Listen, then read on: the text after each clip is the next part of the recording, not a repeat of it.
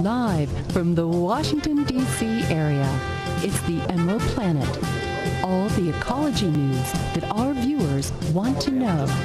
Now, here's your host, Executive Director of the Emerald Planet, Dr. Sam Lee. Hello and welcome to the Emerald Planet as we come to you on a week-to-week basis from Washington, D.C. in the United States as we look around the globe in 144 different nations, looking for those 1,000 best practices, the technologies, services, and products as we move through the 21st century. And what we're going to be talking about is the new ecological designs and the way that we're looking at the world through very different eyes in order to save the planet and at the same time to meet a population base by 2050 of some 9 billion people and maybe 12 to 13 billion by the end of the century. And we don't want just put people that are populating the globe, but at the same time to give them a standard and quality of life where they can actually thrive and not just survive. And we have a gentleman who's going to be telling us all about that. He's been working, actually two gentlemen. I have one sitting right beside me in the studio. We have Dr. Philip. He goes by Phil Hawes. He's an architect of the Biosphere 2, which is very, very famous. He's coming in by Skype and telephone with a special guest right beside me who's been with us before. This is Christopher Zelov, award-winning filmmaker, developer, first EcoDistrict in Philadealphia, Pennsylvania. And welcome for being with us, Chris. Pleasure. I'm glad to have you with us. And Phil, I think you're with us? I'm with you in spirit. That's all right. We welcome you. Tell us a little bit about your background as far as an architect. And you have a designation I've not seen before, SFIA. What does that stand for and the significance of that in the architectural and design world? SFIA is the school I worked with, the San Francisco Institute of Architecture. I've worked with them for over 20 years at different times. And so that's what SFIA stands for. And it's a very modern, but not just modern, but it's dedicated to organic architecture and organic city planning, town and regional planning. That's wonderful. Tell us a little bit about your architectural background from the academic area, and then we're going to get into the biosphere. You sent some incredible photographs, and we're really looking at this as something that has happened, but actually you were designing then beyond the horizon. We want to talk about some of those designs, and we're going to be sharing that with our audience. Okay. Well, my background is I went to the University of Oklahoma when Bruce Goff was there. Bruce Goff was a very famous organic architect. I also had the opportunity to spend a year at Taliesin when Mr. Frank Lloyd Wright was still alive. And that was a very pivotal point in my education. Then I spent 20 years working with a group of people who did nothing but ecological projects around the world. And so that was kind of put the cap sheaf on the whole thing. Well, looking at this design here, this is absolutely incredible. Looking at this, it looks like something that probably should be on the moon or maybe even further beyond. But it's a mixture of very old and ancient designs out of the Middle East, North Africa, and then, of course, very modern designs at the same time. Tell us what we're actually looking at in this footprint.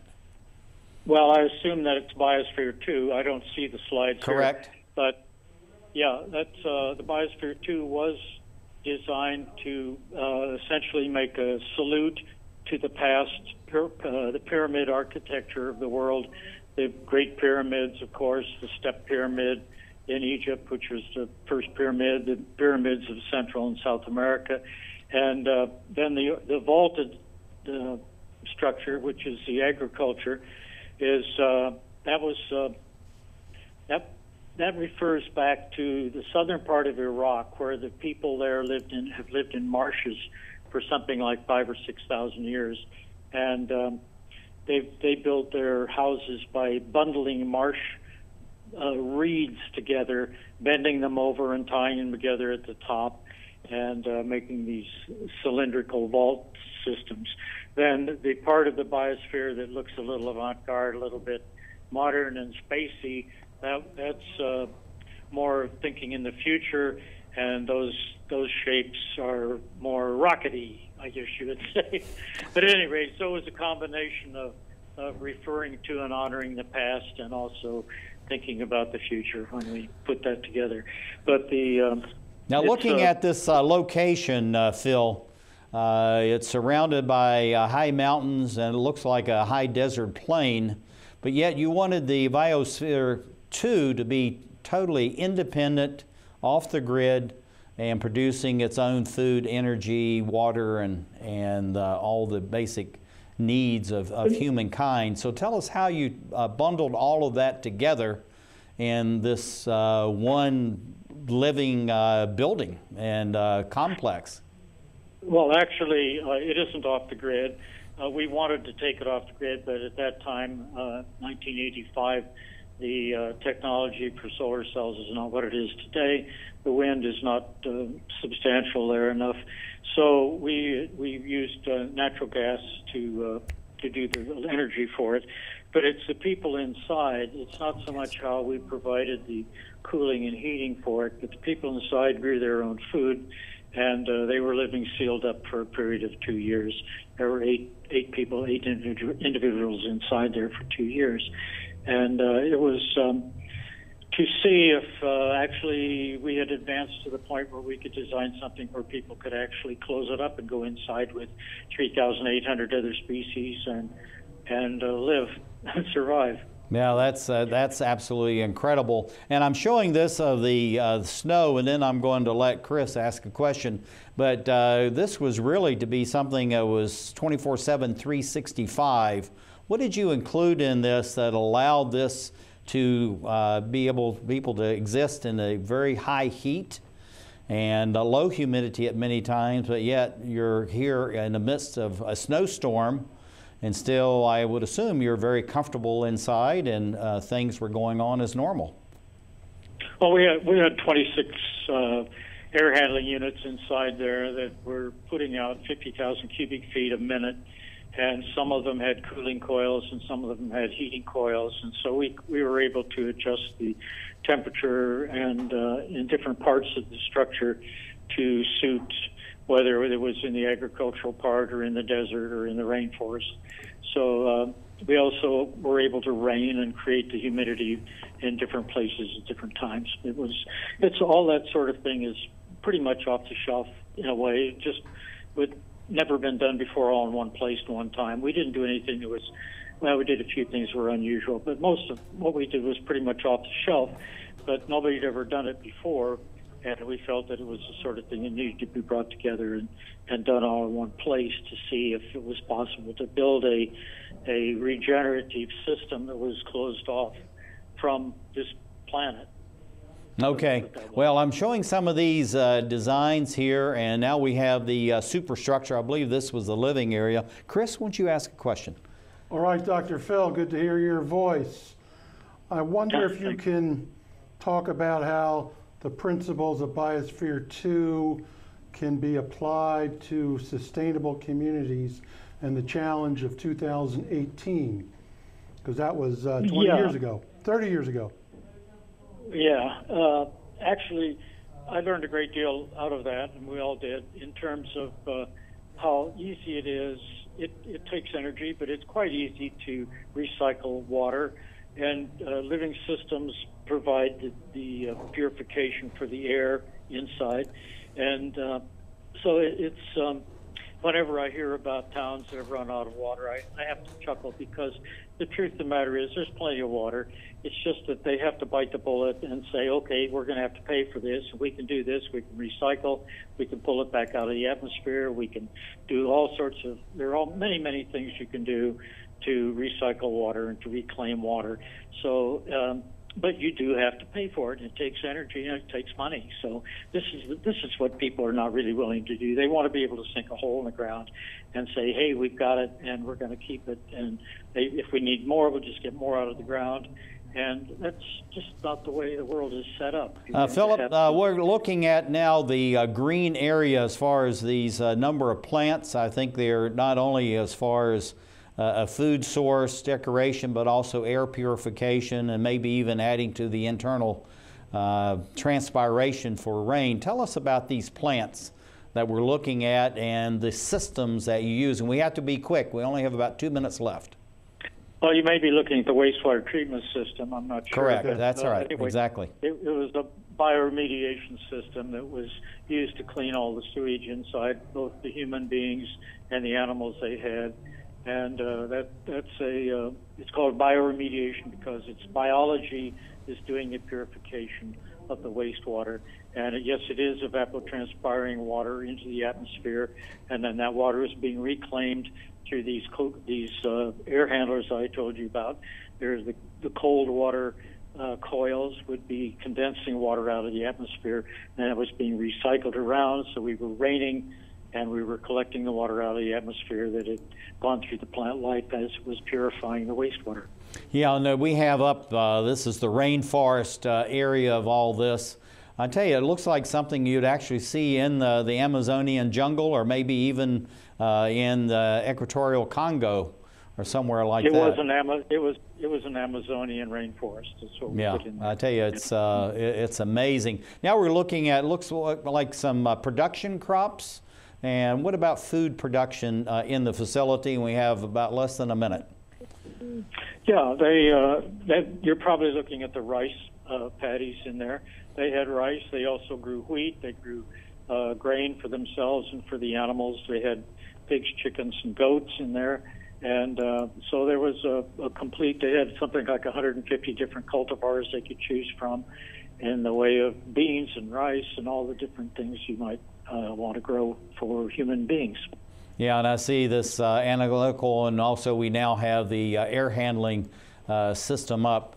I'm going to leave this image up as far as the Biosphere 2, looking at it from a distance. What are some of the couple of things that we really learned from this experience? And we've got about 30 seconds. Well, as I said, the recycling of water was a big thing, but just being able to apply what we learned in there of wastewater treatment and water recycling and air purification to human communities on the outside. That would be the main thing. Can we do it in Eco Villages now, Phil? Oh, sure. Okay, thank you, Phil. This is Dr. Philip Hawes, SFIA, architect for a Biosphere, coming in by telephone. And our special guest, Christopher Zelov, award-winning filmmaker and developer, first EcoDistrict in Philadealphia. And thank you for being with us as we look at something that was, in a sense, very old but very new as we create the Emerald Planet.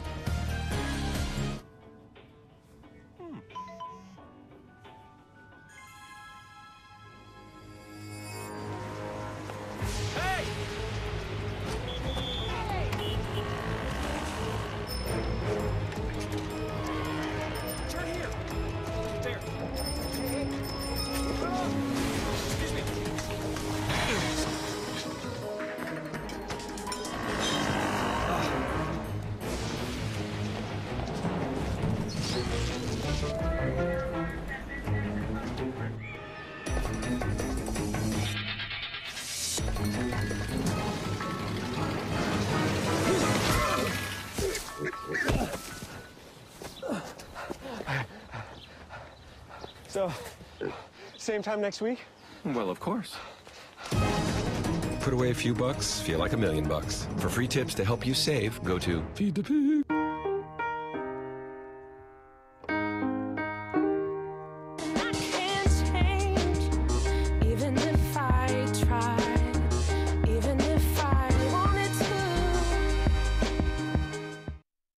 I dare you. I dare you to change the world. Yeah, you. Getting that college education. I dare you to be somebody important. Like be a teacher or a reality TV star. I dare you to stand up here. To call the shots. To be a role model. An inspiration. An innovator. To be a teacher. Think you can change my life? Make me excited about science like you. Have a career that really means something? Then do it. I dare you.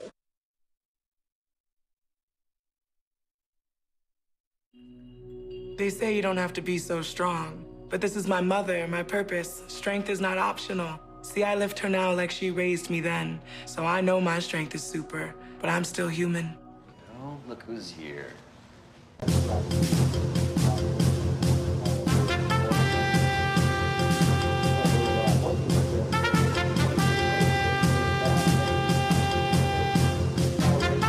back to the Emerald Planet.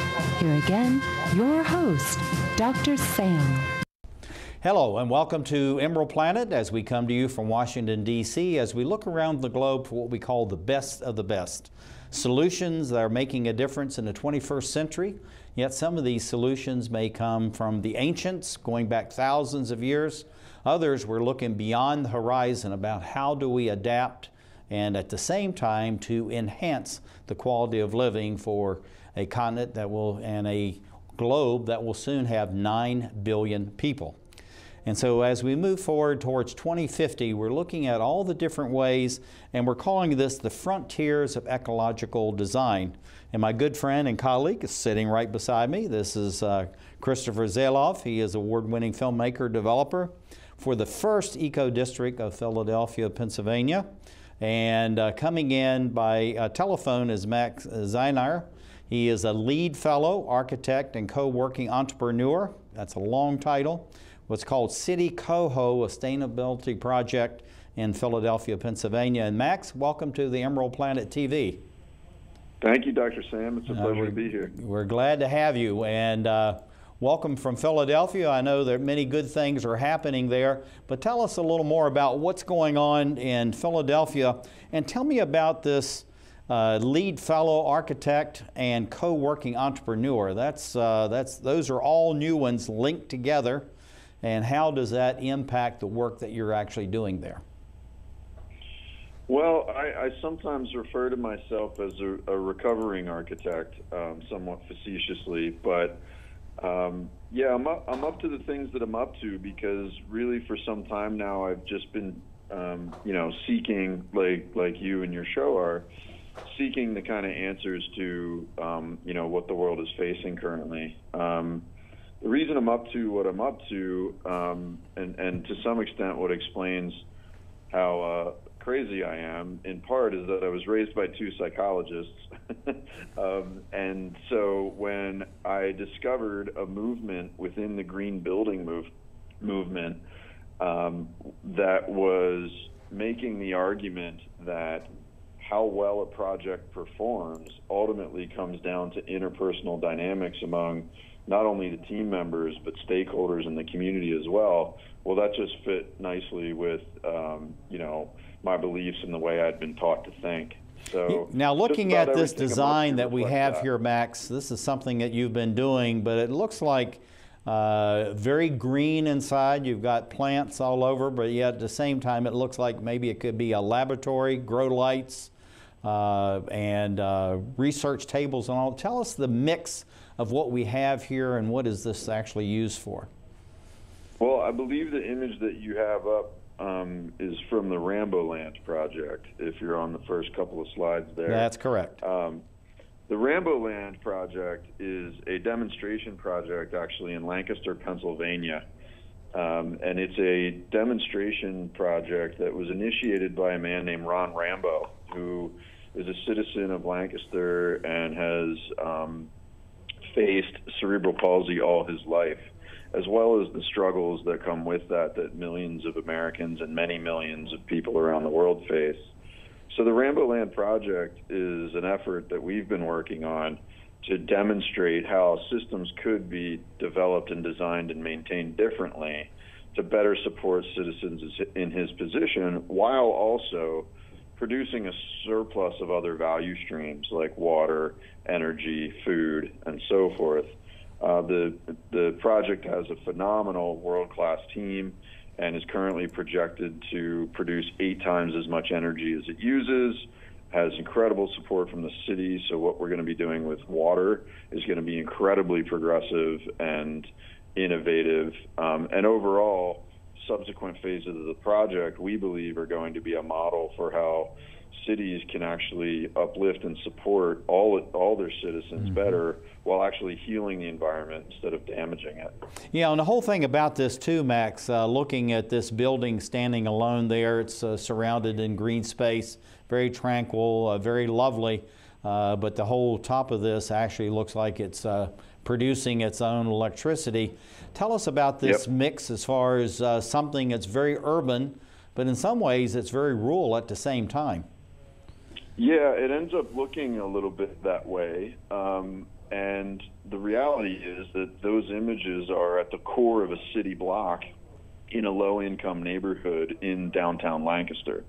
It's surrounded on two sides by a solid string of row homes, and then on the opposite side of the street are mechanics garages, so on and so forth. But again, we want the house to be a demonstration of how space can be designed to be much more universal to citizens with all levels of mobility, while the site and the overall block will be a demonstration of the way cities can and neighborhoods actually can shift to manage food, air, water, energy, and waste all very differently, creating huge surpluses. So you're right, it looks a little bit suburban, but the reality is that's just kind of the angle that image is from, and it's actually in the heart of a city. I know it looks absolutely fantastic, and that's why I wanted you to describe it in great detail, and you did a very nice job. Thank you for that.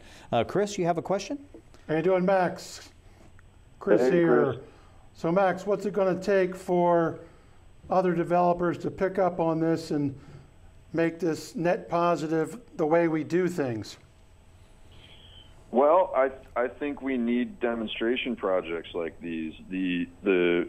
One of the premises that has concepts that's come out of the Rambo Land project is that to some extent, sometimes the net blank, net positive, net neutral, whatever terminology actually kind of hampers our thinking, or can.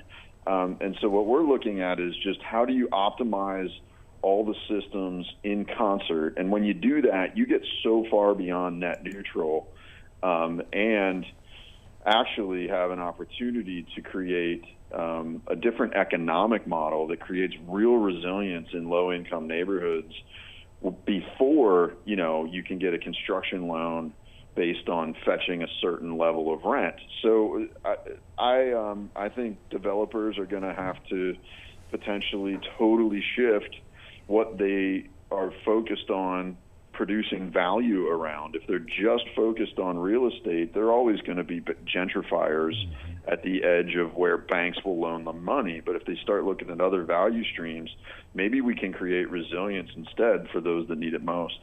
Now, looking at this facility from the inside, we looked at the outside, very modern yet almost in the real bucolic setting. But inside, it's very modern, it's light, it's airy, it's open.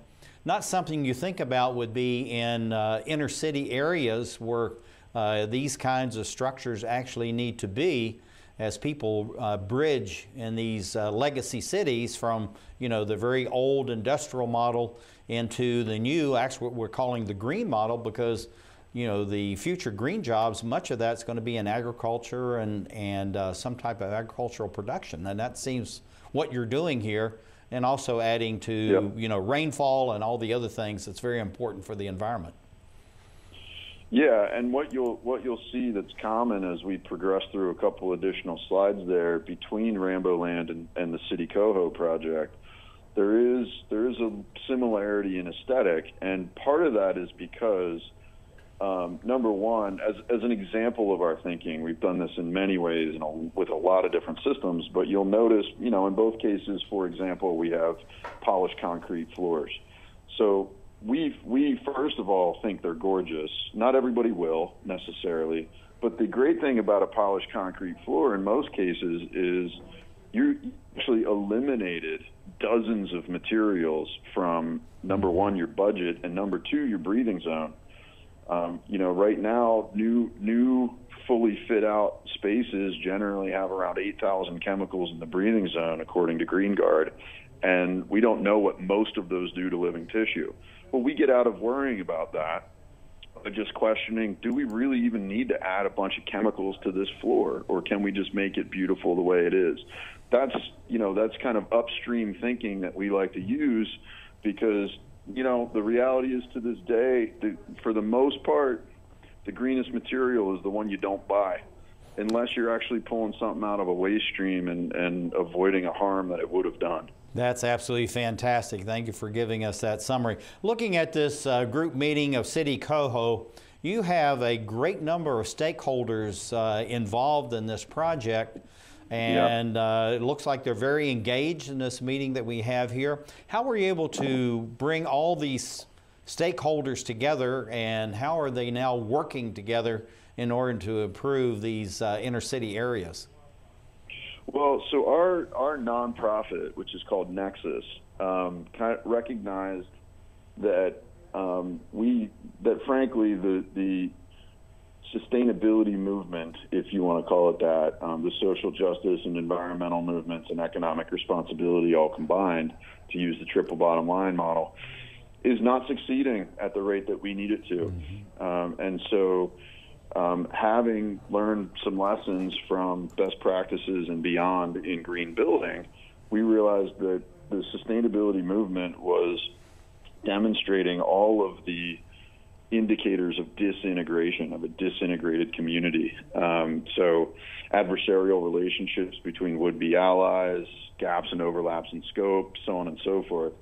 So we've set out to attempt to build a real community and functioning ecosystem out of the sustainability movement itself. And step one is kind of getting them all in one room, so we built the room. And that's really what City CoHo is. And now we're layering on top of that, some more active serendipity cultivation. Yeah, Max, we need to be quick. I want Chris to have one more question. Okay. All right, Max. So I guess it comes down to accelerating the process and make it a learning process. City CoHo, for instance, is a model for communities. Is that what we can do to build communities? I think that's a step. I mean, I think coming together with good process and good structure with, resources that we can leverage is critical. And again, I think in both cases with Ramboland and City CoHo, they're flowing from a particular mindset about not just systems thinking, but whole systems, and understanding how these interdependencies actually carry the promise for much greater financial stability and returns. It's not this myth of sacrifice. Max, we're going to lose you right now. This is Max Zahniser. He's a lead fellow, architect, and co-working entrepreneur, City CoHo Sustainability Project, Philadealphia, Pennsylvania. And my good buddy Chris Zelov is sitting right beside me, an award-winning filmmaker and developer. And thank you for being with us as we look around the globe to create the Emerald Planet. Take a look under your bed. Find stuff under there? What about jobs? No? Now try your closet. Still no jobs? Just more stuff? Well, you really have both. See, stuff is defined as household articles considered as a group. Sometimes this stuff is no longer needed. Wait, no longer needed? That can't be right. Because remember those jobs you were looking for? Those are really needed. And they're the stuff inside your stuff. Our job is to unlock those jobs. And it starts when you donate your stuff to your local Goodwill. Here's how we do it. When you donate to Goodwill, we sell your stuff to provide job training for people right here in your community. So just by teaming up with Goodwill, you help create jobs. And isn't that worth parting with the leftover keytar from your 80s cover band? Goodwill. Donate stuff, create jobs. We just finished dinner and it was time for homework. He hates homework. I know he's bright. Why is it so hard for me? He's just gotta try a little harder. 1 in 5 children struggle with learning and attention issues. Go from misunderstanding to understood.org. It's me, Artie. Come see what I collected from the Creative Galaxy in my idea box. Transform your world. Will you help me make art? Before you throw it away. Hey, I have an idea. Think outside the box. Go be amazing! Give your cardboard box another life. Recycle. Most party fouls, not a big deal. But if you decide to drink and drive underage, you could lose your license and your freedom. Underage drinking and driving, the ultimate party foul.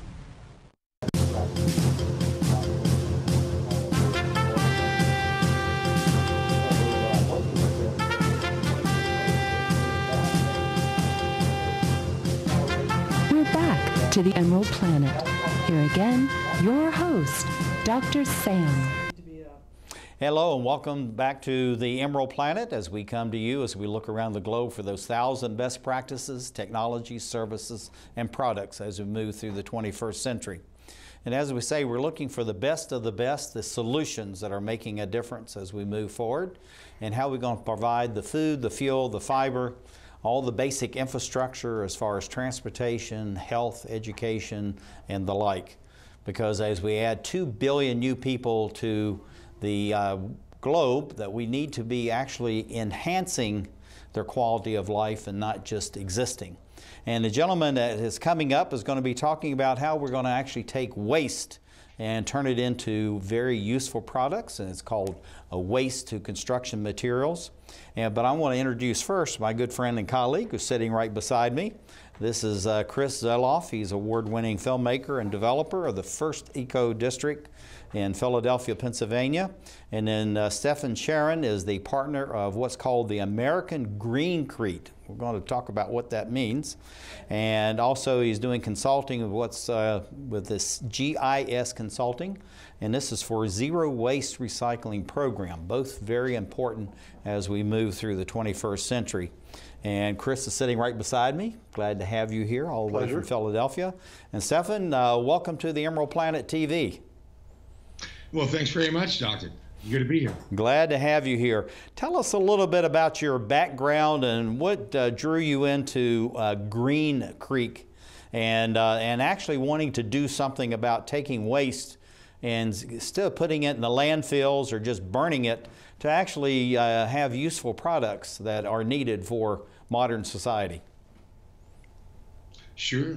Well, thanks. I tell you, I lived in the Virgin Islands in the mid-'80s, and there's nothing like living in a small location like that where you don't have the access to the neighboring county, or you dial 911 doesn't really help you sometimes in small places like that. And one of the things you learn to do is collect your rainwater, reserve it, very expensive to truck it in, and you become very conscious of the waste that we typically have in your average suburb or inner city and what have you. So I became acutely aware of that at that time in the early 90s when I went just back to school. What I found was something that actually was touched on by the last speaker, whose presentation I thoroughly enjoyed, is we just are struggling to admit the fact, because especially here in the West, we have such large S.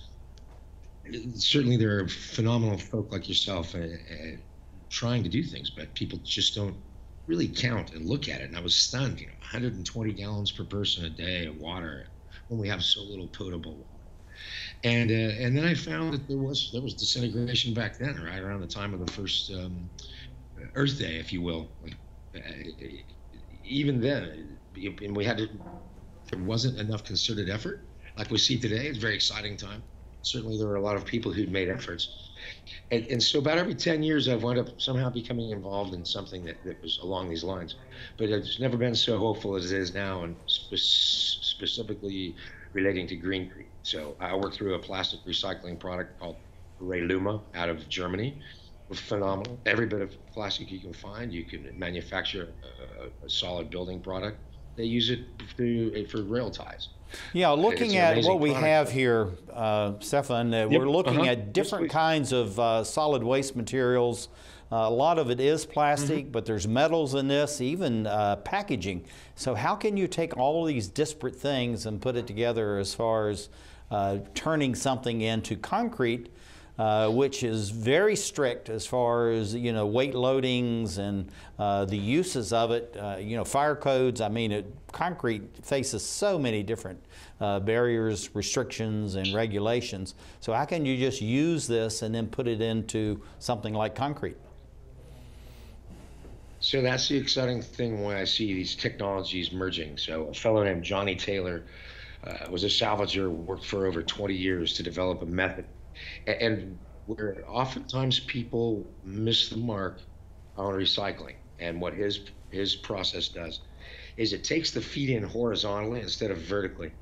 So it's not rushing things through, and then it's got a very high power slow-moving set of highly defined shredding devices, these wheels, and it pulls it through at such a speed, it pulls rather than it being dropped through, that the output is uniform. And so in some processes, you have big chunks and small stuffs, and if you apply a little heat, some of that burns up and you wind up with output into the atmosphere, or some things don't mix in. And his process allows you to have a starting point, a material, a post-consumer product that actually replaces the rock part, the ABC, the river rock in your concrete. So it reduces the weight to about 51%, and it adds a level of energy absorption. It allows you to drive a nail into it, but when you hit that wall with the same hammer, it doesn't break like drywall would. Yeah. So 100% of the trash that comes in. Yeah, looking at the material, we've got shredded glass, we're looking at PVC pipe, fiberglass shreds and all that. And then something was most interesting that you were sharing with me is that you're out in the West. You have a lot of casinos out in that area, so they're constantly refurbishing themselves. Is that taking the old carpet and pelletizing that and then putting that into the concrete really is ideal, because it's almost like it's interlacing itself within the structure of the concrete. So tell us about that, how using this material really does help reduce the load on the environment and increase the strength of the concrete. It sounds too good to be true, honestly, because we're able to strip the top off the top of that carpet, run that through the same device that's taking those other products, and we're not talking about the wet waste. There's training that has to be done where people's hamburgers go in one bin. We can dry those out, we can address and use them. We took 100%, Johnny took 100% of the trash from the 2015 Super Bowl and was able to utilize that. And so what we find is an amalgamation of all the different forms of trash that are made into such a uniform size through the application of pressure and a wee bit of heat.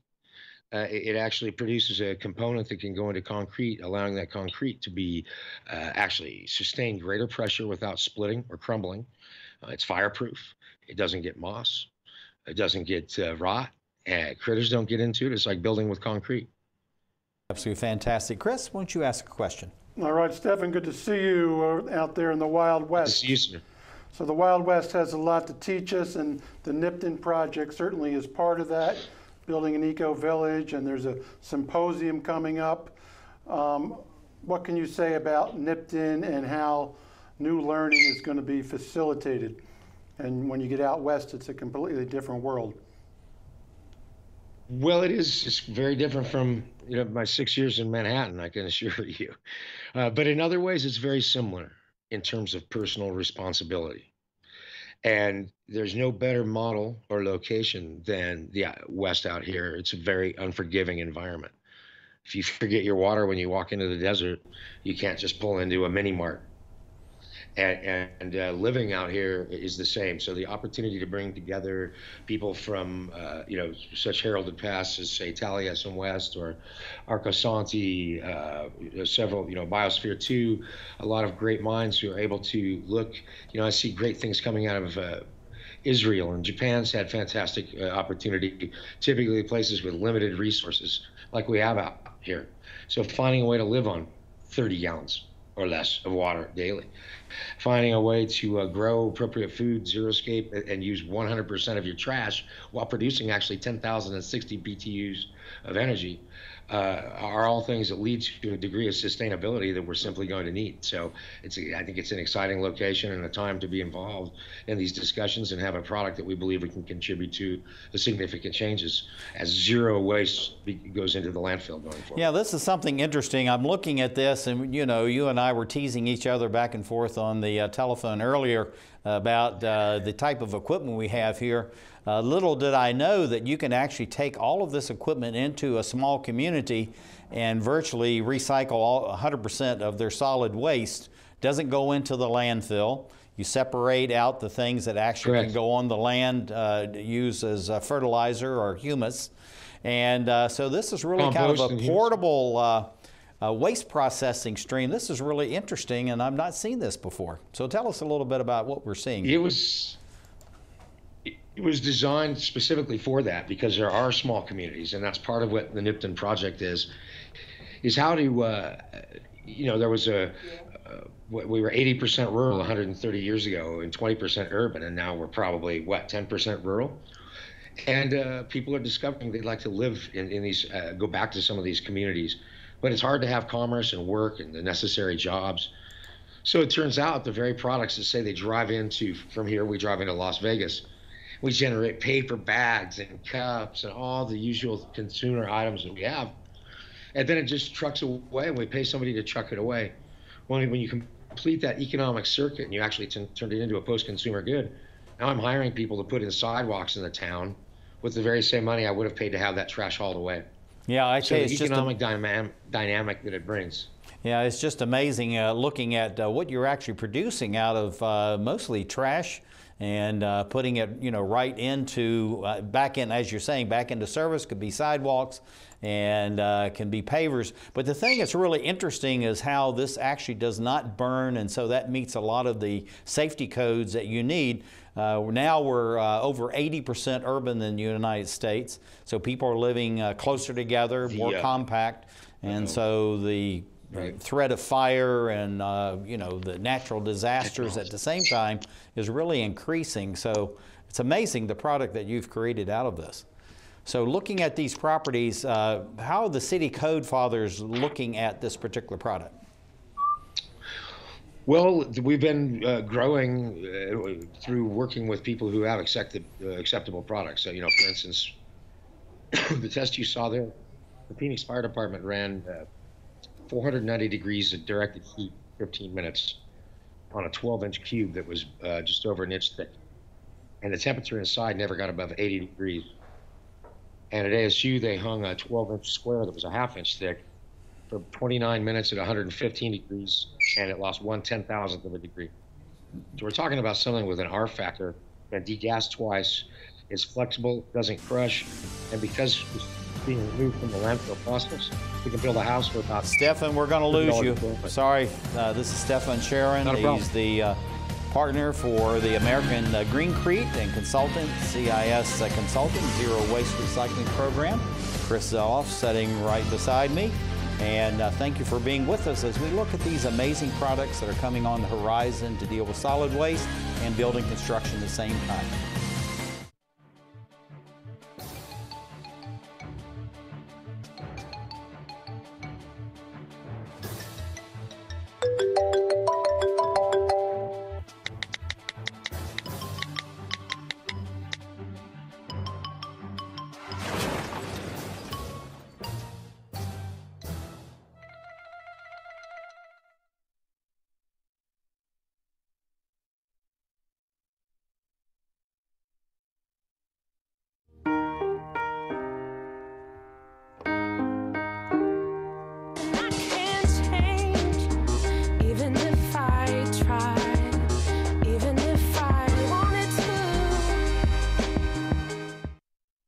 Guess what? I have some news for you.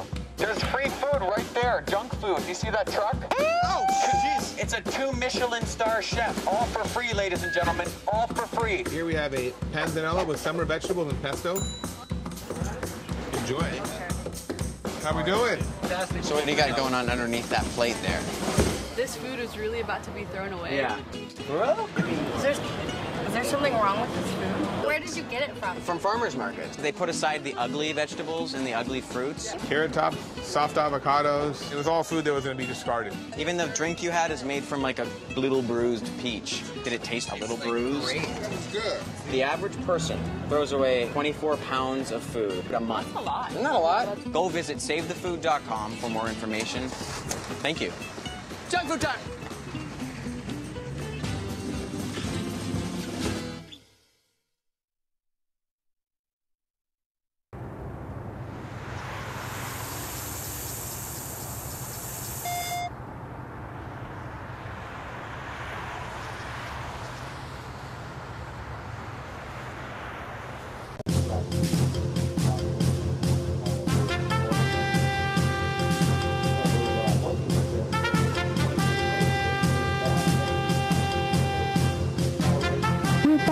to the Emerald Planet. Here again, your host, Dr. Sam.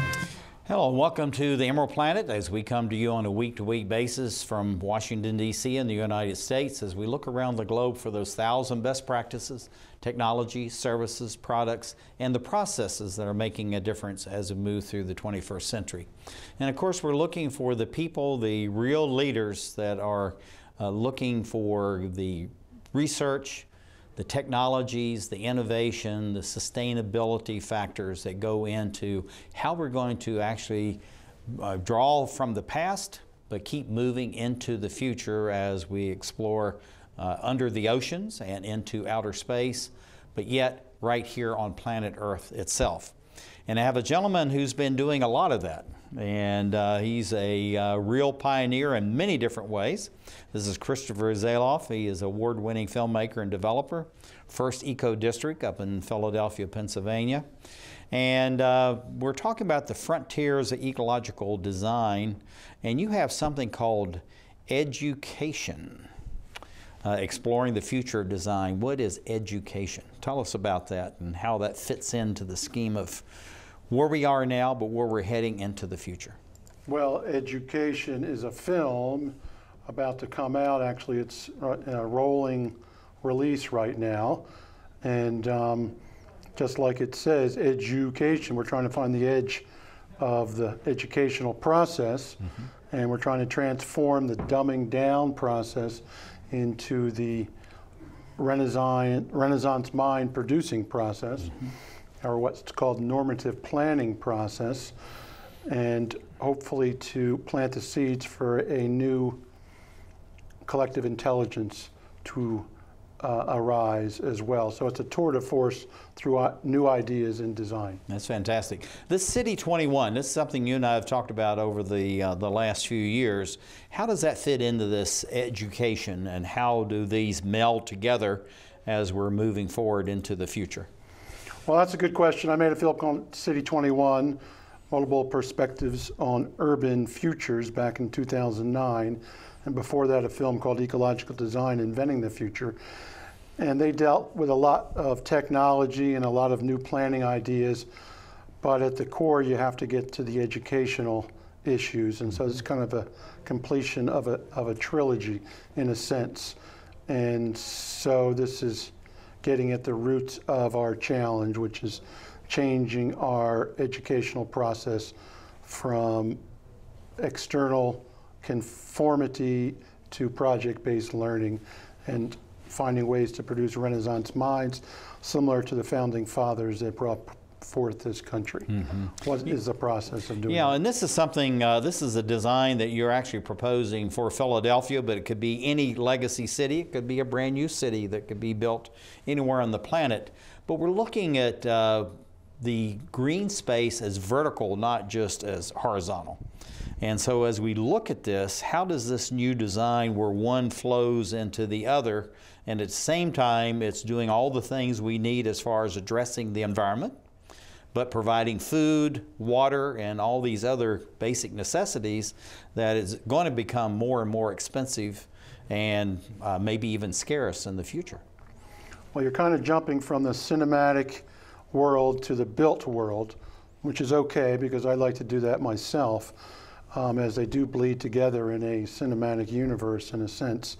But vertical building is part of this movement towards net positive environments where our buildings give back more than they take.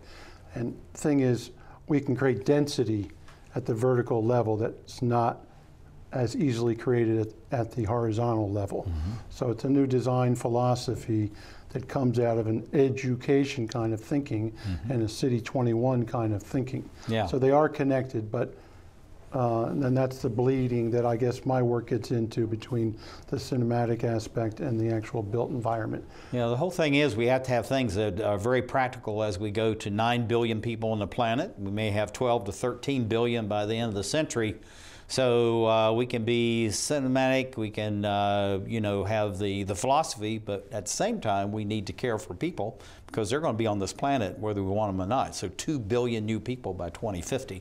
So looking at this image that we have right here in front of us as far as this blending of the horizontal and vertical, what are some of the things that are actually transpiring here in this? Because people are saying is that food is not going to be necessarily outside of the city boundaries, but it's all going to be growing in a either outside or inside these buildings in a vertical phase.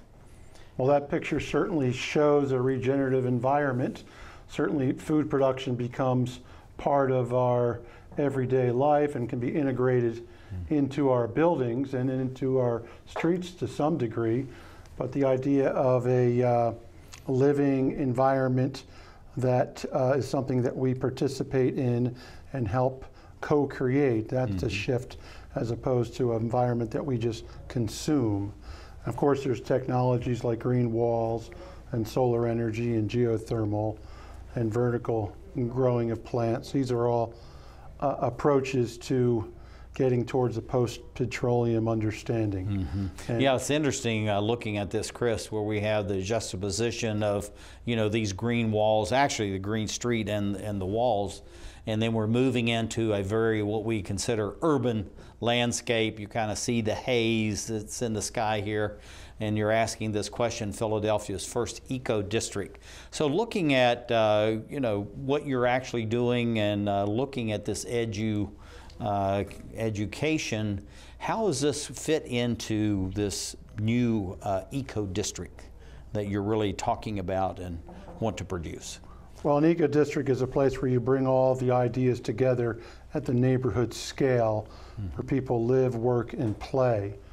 And so you bring in public art, you bring in green technology, you bring in solar energy, you bring in conversations and meeting places, not unlike a city CoHo, a co-working space becomes part of it. So you're dealing with the actual ecosystems as well as the human ecosystem, and you're integrating them together. And so you're dealing with some of the atomization that's happened in this recent civilization with television and technologies that keep us from interacting. So it's a new way of building community, and it's a way of moving towards a regenerative condition, which we don't have many examples of.